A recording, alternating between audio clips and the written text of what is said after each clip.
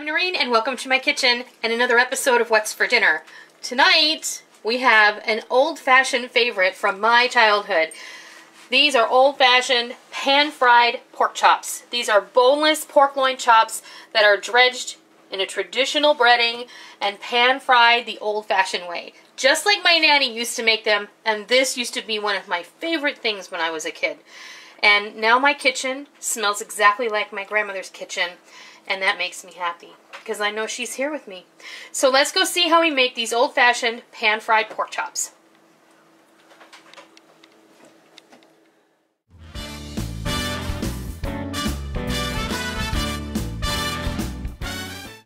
Alright, we're going to get started, and basically we're going to make these fantastic old-fashioned pan-fried pork chops. Now this was a childhood favorite of mine. This is something my nanny, was my mother's mother, would make often. Now I lived with my nanny and my Aunt Joan for a period of time when I was in college, and I would work and go to school, and when I would come home in the evening, Nanny would have saved dinner because they would have often eaten earlier than I did.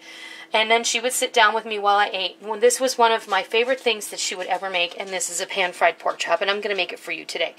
I don't make these very often because, quite frankly, it doesn't make them special if you have them all the time. So what I have is 6 very thick cut, center cut pork loin chops, and these are boneless. This is how I prefer them. If you prefer them bone-in, then you go right ahead and do that. Now, keep in mind, when you do a bone-in chop, you're going to have to cook them for a little bit longer than a boneless. We're going to start with a basic breading station, and I have in here about a cup of all-purpose flour, a teaspoon of salt, and a teaspoon of black pepper. And all I'm going to do is mix that up because this is just going to be our first dredge. Now, I have rinsed off my pork chops, and so they've been cleaned. Always rinse your meat. If you've got whole pieces of meat, always rinse your meat. So we're going to put it in the flour, and then we're going to put it right here. I have 2 eggs and a cup of milk and a pie plate. I'm going to give it a few dashes of Tabasco sauce. Nanny never did that. That's all me. And I'm just going to take my fork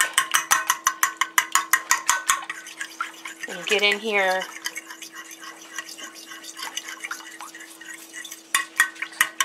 and mix this up together. Okay. And that's not what I wanted to do with my fork, but that's okay. Over here I have 2 cups of Italian seasoned breadcrumb, to which I have added a teaspoon each of pink salt, garlic powder, chicken seasoning. This is my Sejed chicken seasoning. That is optional. You can use a salt-free version. You can do whatever seasoned salt you like. And a teaspoon of poultry seasoning. And that I'm just going to kind of blend together. Poultry seasoning goes with pork. And chicken, yes. Anytime you use pork, you can always rest assured that if you have a chicken seasoning or poultry seasoning on hand, that is going to go perfectly to season your pork. Because it is the other white meat. My mom always used poultry seasoning to season pork. And really, if you think about it, breakfast sausage has a lot of sage in it. You know, we season chicken and turkey with sage. So, alright, so the simple part here is, now you don't have to put your flour in a bag. I just do put my flour in the bag, and I'm just going to go ahead and I'm going to dredge it. Get it in there, make sure all the sides are covered in the flour. Put it in the egg. Dip it on both sides. And then dredge it in the breadcrumb. Make sure, what I like to do is get it down in that breadcrumb and then just kind of toss the breadcrumb over the top. And then take my fork and give it a pat.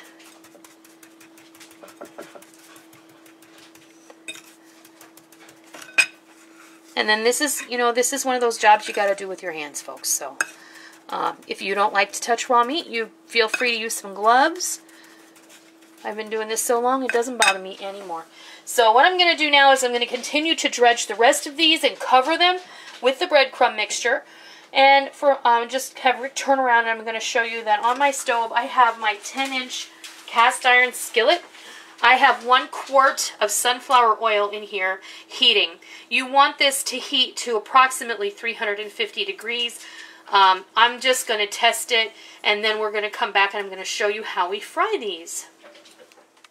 All right, we are ready to fry our pork chops. We have gone ahead and we have coated them all, and that's what you want to see right there. That nice sizzle when you pop it into the hot oil. And you never want to put your oil more than halfway up the side of your pan, because as you put your pork chops in there, the oil will displace, and then you're going to have a dangerous mess if you overfill it. Now, I'm probably only going to fit 5 in here at this point, and that's fine. You don't want to crowd your pan, but maybe I can get 6 in here. You're going to want to cook these now for about 12 minutes, and then you're going to want to check them for doneness. There we go. We are going to halfway through flip them over. I will bring you back when it's time to do that. All right, it has been 6 minutes, and we are ready to turn over our pork chops. And that's how you want them to look. Now the one in the middle is probably going to look a little darker because when you use cast iron, that always happens. Just be very careful, okay? If you have to, kind of flip it over onto another chop there and then gently nestle it back down into the oil, because you can splash yourself. And in a perfect world, you have a splatter screen, but my pan is very large, and I have yet to find a splatter screen that's big enough to cover it. Now, I have 2 skillets that are this same size, and if there's somebody out there that makes a splatter screen that's big enough to cover this 14-inch skillet, then I would love a resource for that, because I'm about ready to have Rick make me one out of some window screen and some wire. So we flipped them over. We're going to cook them for another 6 minutes, and when we come back, we're going to test the internal temperature of the pork chops, which should be between 160 and 165, at which point we will take them out of the hot oil and we will put them on this cooling rack, and we'll let them drain and we'll let them rest for about 10 minutes, and then I'm going to start getting all of my other sides ready. All right, these are ready to come out, and like I said, I'm just going to pull them out, and I'm going to place them here on this cooling rack to drain and to cool. Now, your carryover cooking is going to finish off the inside, but just to be safe, you do want to grab your meat thermometer and test it.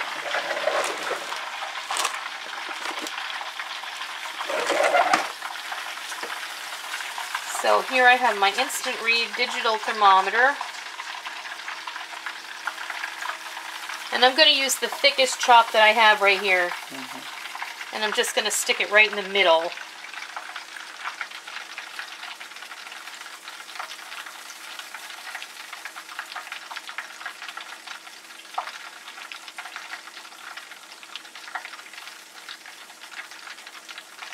And remember, as it sits, the internal temperature is going to continue to climb a bit. And if we hit 160, I'm thinking we're probably just fine.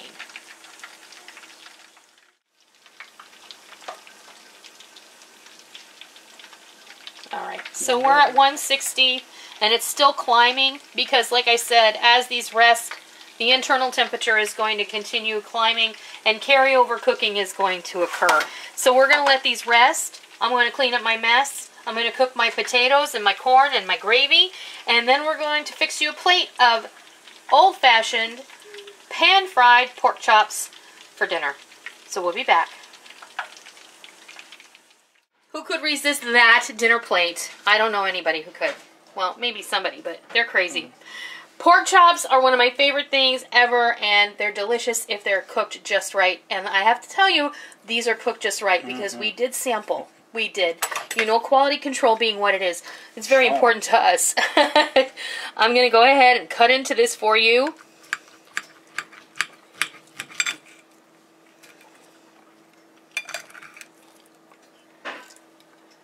It's perfectly done. Moist. It's moist and it's delicious. Oh, I'm gonna just make Rick.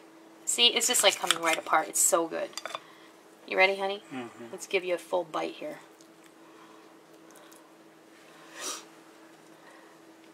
And I just made white pan gravy. I took most of the oil out of the pan, and then I used a little flour, seasoned it up with some chicken bouillon, and added some milk and some water.